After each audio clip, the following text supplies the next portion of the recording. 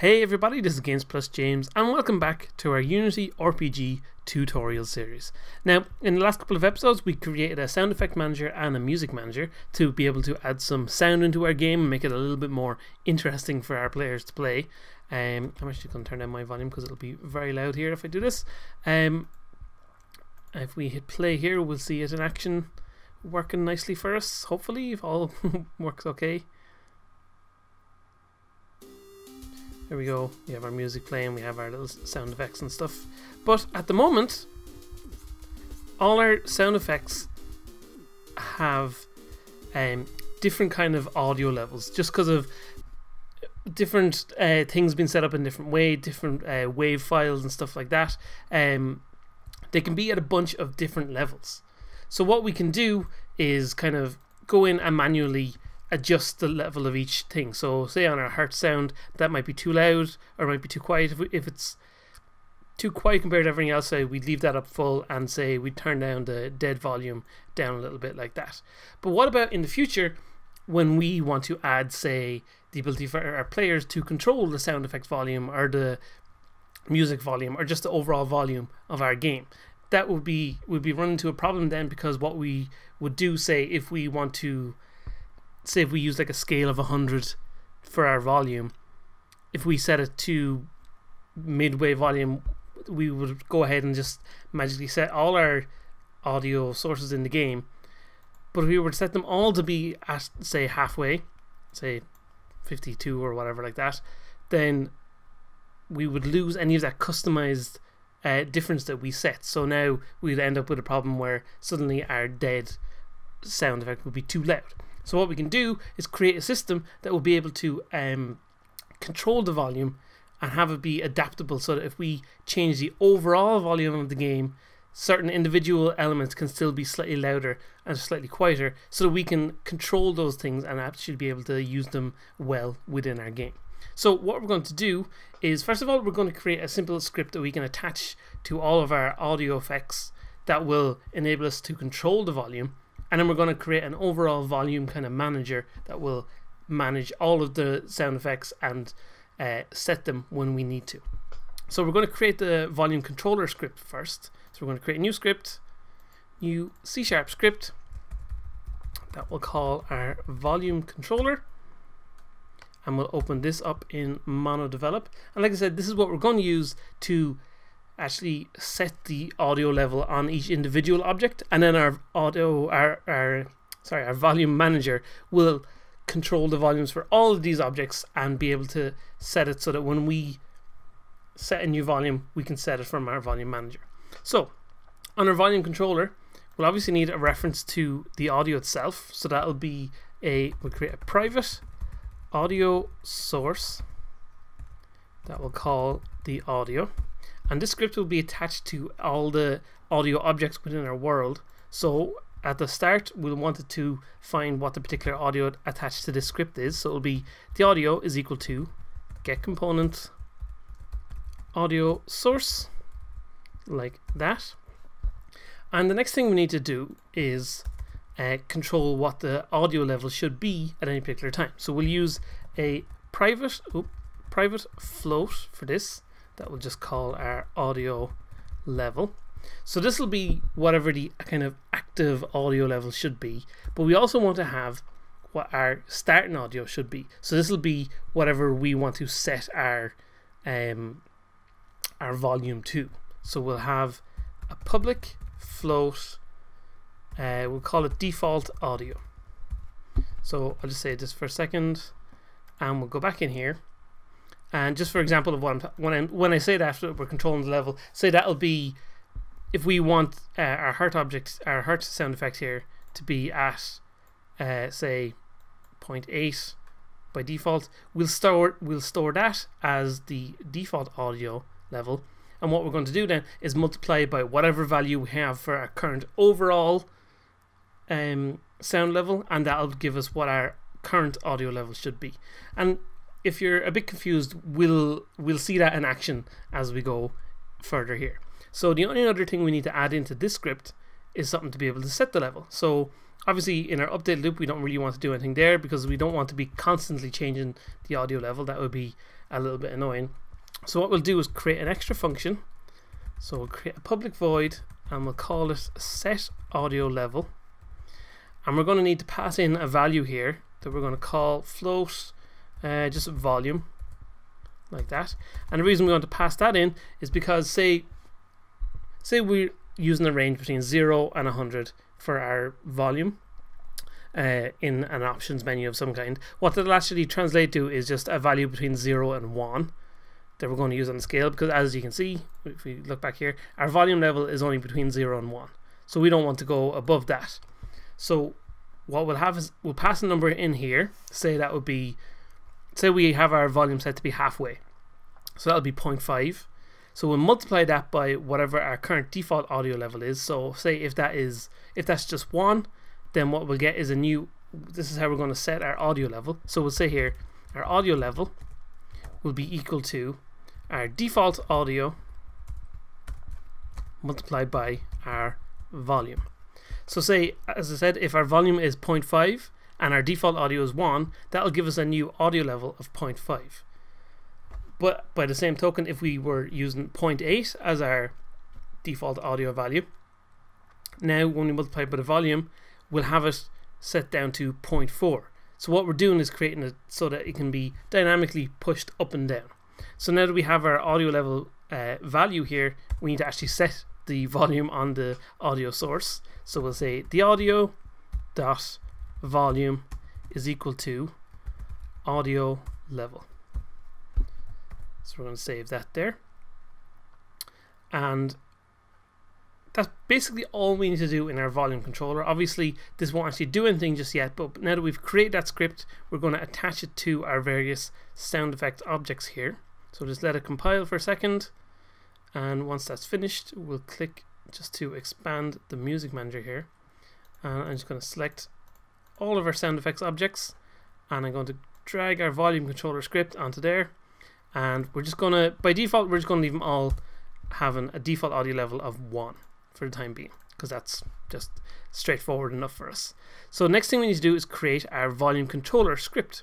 So before I do that, I'm just going to create a new object here that we're going to call our volume controller. And now that we have a few various different bits of kind of audio stuff going on here, I'm going to create a new object as well here to kind of hold all of these in. So we're going to have we'll just call this audio, and we're going to select our sound effects manager, our music manager, and our volume controller, and drag that onto our audio so that all of these things are within here, and then we can just collapse that and it's not taking up a whole lot of space within our hierarchy here. We leave our switch music out because that's not something that's actually running any sounds at any particular time. That's just an interactive object within our game. So now that we have this audio object, I'm going to, now that we have our volume controller down here, we're going to, this should be volume manager actually, would make a little bit more sense. Volume manager, and we're going to create a volume manager script. Volume manager, and we'll open this up in MonoDevelop 2, and we'll actually just click and drag that onto our volume manager. No, it won't add for a second just because it's compiling for the first time. Just while it's doing that there. No, we'll try one more time. There we go, it worked that time just because it was still compiling. Okay, so now we have our volume manager just attached there, so we know it's already attached for us. So in our volume manager, the first thing we need is we need to be able to tell, or we need to know all of the audio objects that are within our world. So basically all our audio objects will have a volume controller script attached, and as we know we're using that to manage the volumes of things, what we're going to do is create a public array of volume controller objects. So we'll create public volume controller array, and we'll just call this VC objects, like that. And then in our start function, what we'll do is just find all the objects that are currently within our scene. So we'll say VC objects is equal to find objects of type volume controller, like that. So just to see this working, we'll save that, go back into our game here. We'll just let it compile before we play it, and what we should get when we play the game is all our little audio effects here should be added into our game. So we see we have our VC objects, or not added in our game, added into our array here. So I'll turn off that maximize now in a second, but as you can see, we've got our 5 objects here just the way we want them to be. So they're now running in our game just the way we want them. So I'm just going to turn off my maximize on play there for a second. So that works fine. So now I can actually do some stuff within that. So what we'll want to have really is we want to be able to control what the overall volume of all our objects should be. So we're going to need a public float that we'll call our current volume level. And we'll actually just add in one extra thing as well. We'll add a public float max volume level. And this will just be kind of a little catch so that we don't do any kind of strange error at some point and set our volume to be way too high. So what we're going to do is just say that our current volume level can't be any higher than our max volume level. And then we'll actually set our max volume level by default to be equal to 1. Because we don't want our volume ever going above 1. So we'll say our max volume level is set to be 1, and because it's a public value we can actually change that if we want to, but we shouldn't really actually mess around with that too much, but we'll leave it as it is. So what we'll say is in our start function here, we'll just say if our current volume level is greater than our max volume level, then set it to be our current volume level is equal to our max volume level. So if for some reason we end up with our current volume being above 1, say if it's 100 or 2 or whatever, we'll just set it back down to be 1, so it can't go above that. But if we are changing our max volume level to be anything else, we're actually wanting all our audio objects to be at a different volume. So we're going to have to loop through our array of objects here and set them to be equal to the new kind of adjusted volume level. So say if we have our current volume level at 0.8, we want to multiply all our other audio objects by 0.8 so that they get adjusted down to different values. So what we can say here is just create a new for loop. So we'll say for int I equals 0, so a new int value that is 0, as long as I is less than the length of our VC objects array. So VC objects dot length. As long as I is less than that, then we will keep making I larger after each loop through of our little for loop here. So all we need to say in here is look in our array at position I. So as we've done before, start off at I0, so it'll look at the first object and the second object and the third object, etc. However many objects you have. And we want to go into our volume controller script and call the function that we created, which was set audio level, and we want to set the value we want to pass into there is our current volume level. So we'll save that, and that's pretty much it for this script at this stage, because all we wanted to do right now is to set our audio levels to be the correct level when we start our game. In the future, as I said, when we will add like options menus or anything like that into the game, then we'll want to be able to we'll add an extra little function that will be called that will actually loop through the same array in the exact same way and adjust the volume kind of on the fly. But for now, we just wanted to change the volume when we start our game. So we'll set our current volume level to be 1, like that. And if we hit play, for the moment, that shouldn't make any changes to the audio level for us. So if we hit play here, oh, we've got a bit of an error. We've got what's that error now?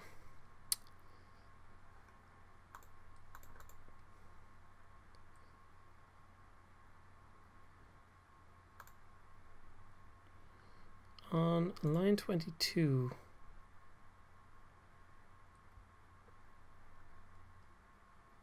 actually not sure what's causing that error. But we'll just continue on for the moment. It might become apparent as we go. So what is happening obviously is the sound effects are working just the way we want. So let's try setting on our volume manager. We're going to set the current volume level to 0.8, and if we hit play, what we should get when we click on any of these sounds now, oh no, we haven't got.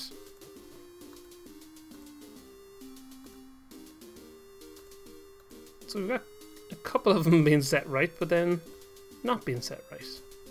Very strange.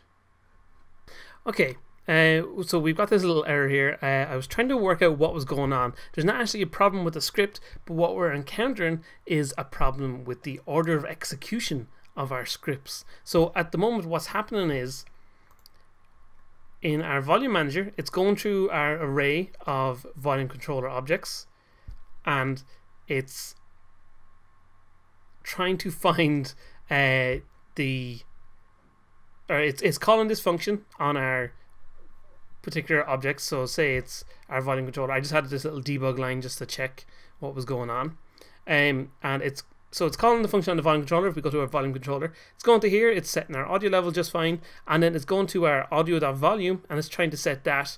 But because our volume manager script is happening first in our kind of start loop, our volume controllers aren't actually doing anything yet, so they haven't assigned what the audio should be.